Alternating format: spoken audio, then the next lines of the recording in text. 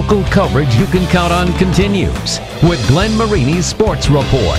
Sports coverage you can count on. The Twitter sphere has spoken, and this dunk is speaking volumes. Your Wendy's Play of the Week in a landslide vote. Northrop's Qualen Pettus, the Bruins star junior, dropping the hammer against the rival Snyder Panthers, who would help the Northrop Bruins win the game. As a matter of fact, it was the game of the week by 4 points against their arch rival. This dunk earning right at 60% of your vote on Twitter.